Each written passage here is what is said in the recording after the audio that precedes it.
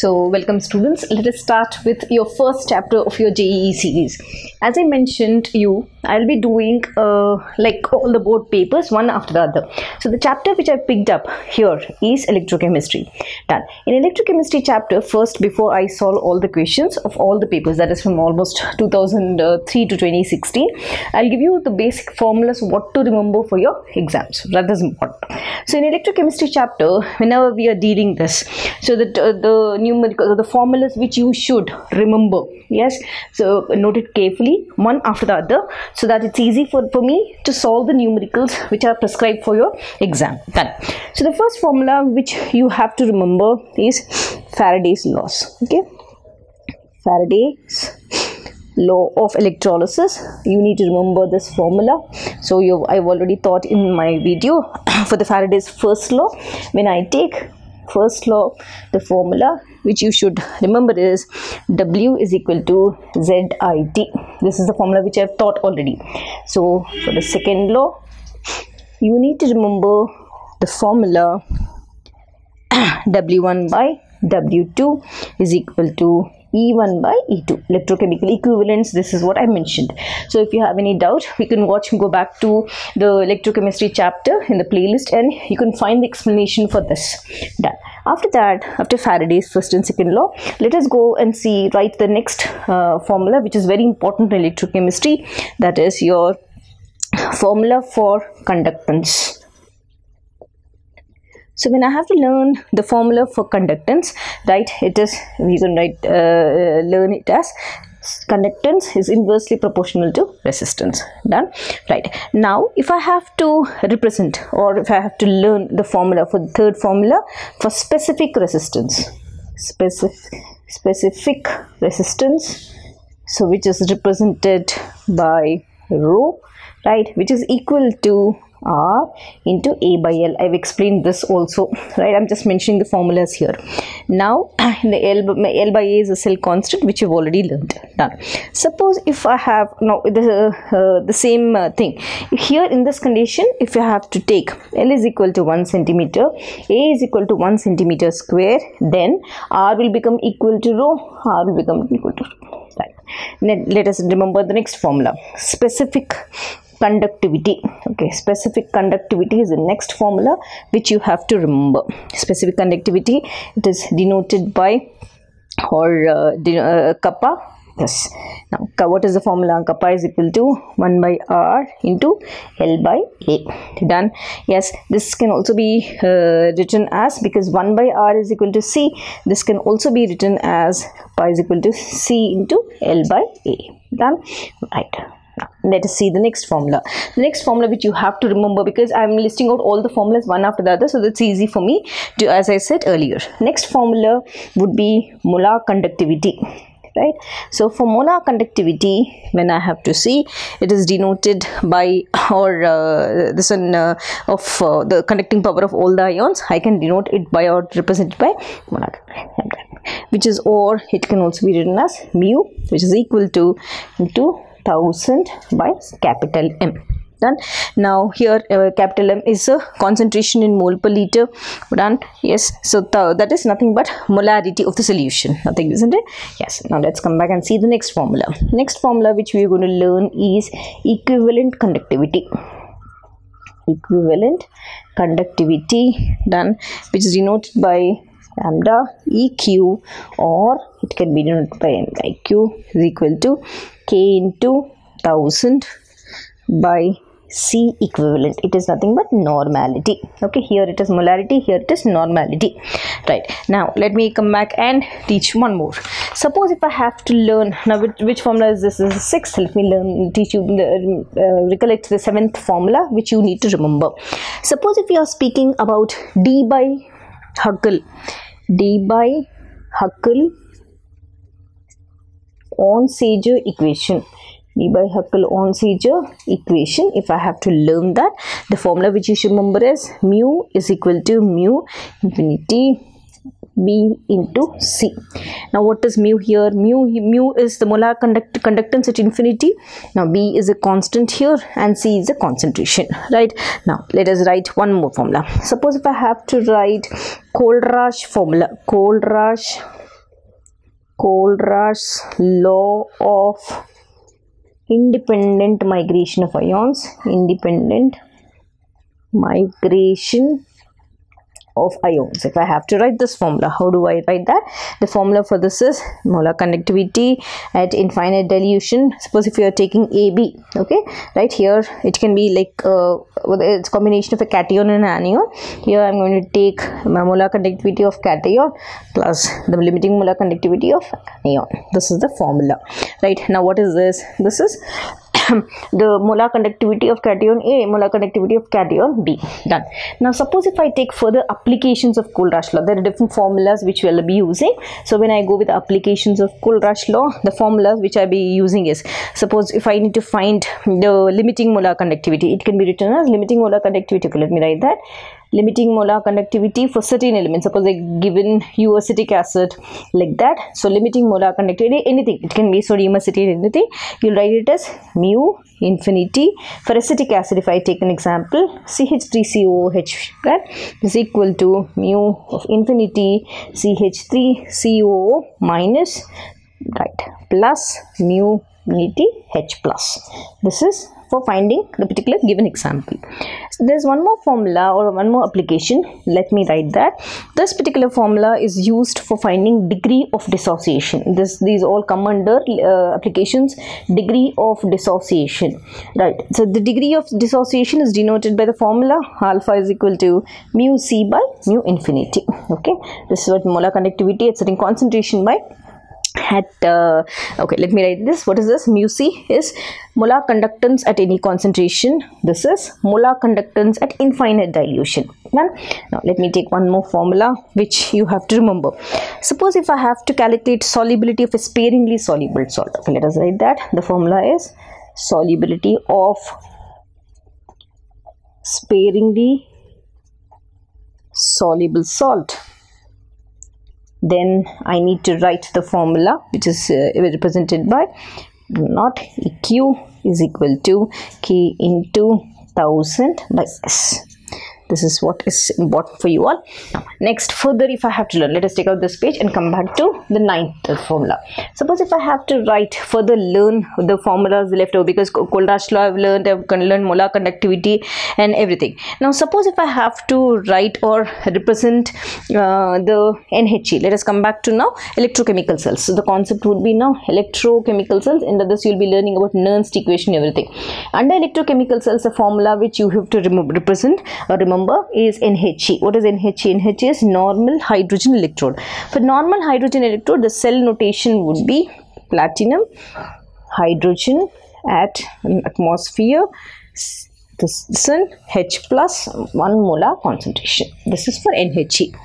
Suppose if you are representing it for a calomel electrode or hydrogen electrode like that. Suppose hydrogen electrode is standard hydrogen electrode which we are going to take.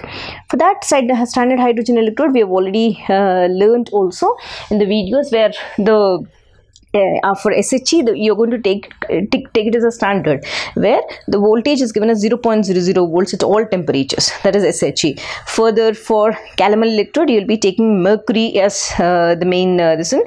Calomel is commonly called as mercury chloride. Calomel means mercury chloride. You'll be taking that also, right? Now, next formula which you have to remember is electrode potentials. Okay, electrode potentials. So for electrode potentials, when you have to learn what is the formula, you have to remember both oxidation potential as well as reduction potential. Right? Yes, so you have to remember one important thing. E oxidation is equal to minus E reduction. You have to remember this formula. I'll be applying this in different numericals which I'm going to teach you later in very just 5 or 10 minutes. Done. When I have to speak about this one, right, in terms of standard electrode potential, then let me write that also. Standard electrode potential. So under standard electrode potential, how can I write? Let me underline this. Standard oxidation potential. Standard oxidation potential is equal to minus standard reduction potential Rp. Okay, done. When I write this, basically just giving you to memorize all the things. Done. So when I have to write the when I have to calculate the cell potential, means the electrode potential, right, the standard EMF. Now let us write that as standard EMF of a cell. How is it represented? It is represented by E0 cell. Okay, standard electrode EMF of the cell, electromotive force of the cell, which is represented by E0 reduction minus, I can also write like this, E0 reduction, which is equal to 1.1 volts, which is at 25 degrees. At 25 degrees centigrade. Okay, that is your this formula for calculating E0 potential. Now let me see the 11th formula which I have to remember before you this one. You can also write, or when it's asked for calculating, if they ask you to calculate EMF of the cell, from this only I am deriving calculation of EMF of a cell.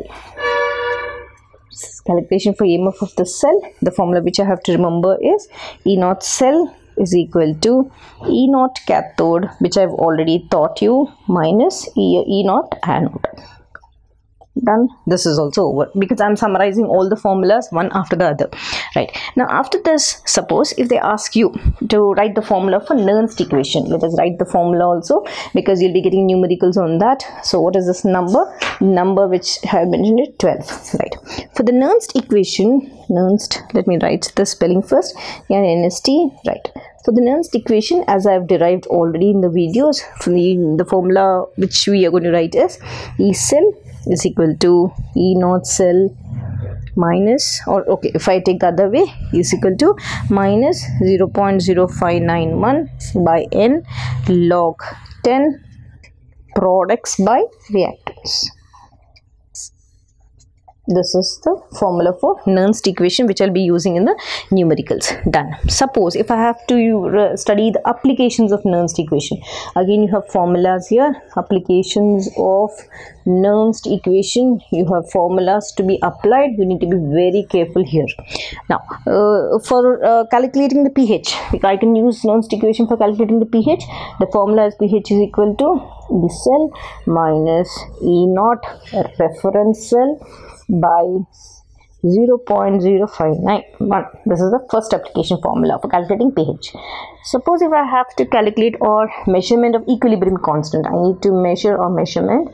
This is used to measurement of equilibrium constant. So equilibrium constant is denoted, if in the numerical they ask you the formula for calculating equilibrium constant.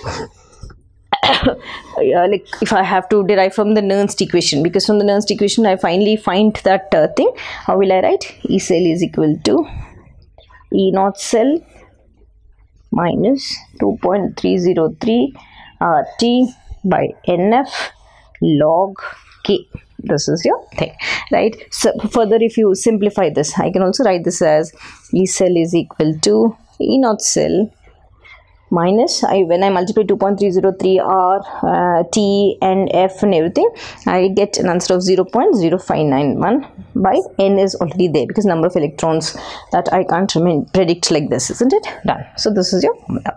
Now further, if I have to write or learn the formulas, okay, this is done. Let us write one more formula which you need to remember. When I have to go and memorize the formula for the exam, what is the next thing? You need to remember the formula for relationship between cell potential. Okay, cell potential, the formula would be E0 cell, okay, comma, free energy, which is denoted by delta G, and equilibrium constant, that is denoted by K. If you have to remember the formula, suppose in the numerical they've given you this, you need to remember the formula. All the things which are related, the formula which is related is E0 cell is equal to minus 2.303 T by NF log Kc. Okay, this is the equilibrium constant. All are there. Right. Now next, before I said the Gibbs free energy also you should remember. So let me write that formula. Delta G0 is equal to minus 2.303 RT log Kc. Let me see. Relation between cell potential, okay, free energy, okay, then equilibrium constant Kt, all are related with these formulas. Done. Suppose if you have one more formula to remember, what is the next formula? Relationship between standard potentials of half cells containing metal in different oxidation state. Okay, if you have a metal there containing a metal in different oxidation state. Okay, so the formula which you're going to apply there is, okay, let me underline this. Suppose if you have this question in the exam, the formula which you need to apply is E03 is equal to N1 E01 plus N2 E20 by N3. Okay, done. So what are these here? The half cell, this particular E01 and E02 are the half cell reactions having potentials. Okay, they are having the potentials of this which is represented, and E3 will be the cell potential of the third half cell. Done. This is the formula, right? Suppose if you have further formulas to remember, you are only left with your batteries, that is primary and secondary. Primary are not rechargeable, secondary would be rechargeable, and finally would be the formula for corrosion, right? You need to remember. So these are the formulas which I have listed for electrochemistry. Now with this data I'll be starting with solving the numericals one after the other. So I've picked up all the numericals starting from 2002 almost, 2002 till 2016 last year paper. All are combined together for both the JEE and NEET series.